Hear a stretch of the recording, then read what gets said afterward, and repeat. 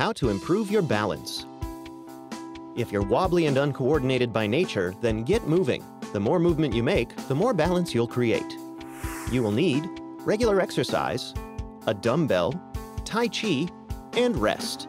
Optional, a stable structure.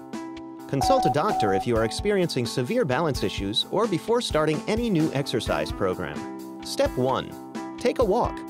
Any type of exercise, walking, running, skipping, or jumping, can help improve your balance. Step 2.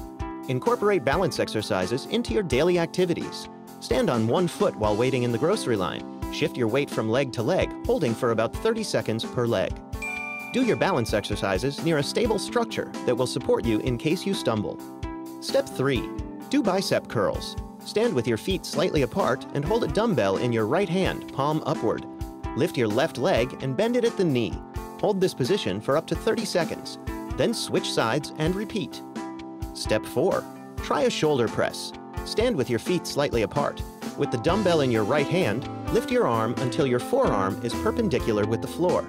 Next, lift your leg and bend it at the knee. Hold for up to 30 seconds. Switch sides and repeat. Step 5. Take a Tai Chi class. Tai Chi is a Chinese martial art that uses coordinated movements.